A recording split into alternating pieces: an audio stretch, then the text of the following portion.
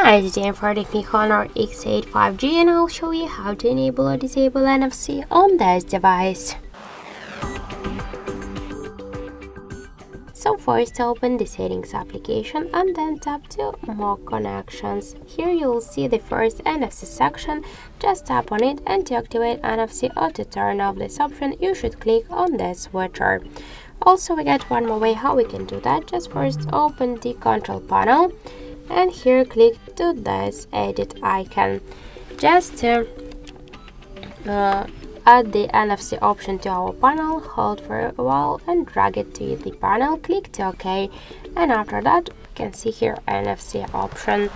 Just to activate or turn it off, we should tap on this icon.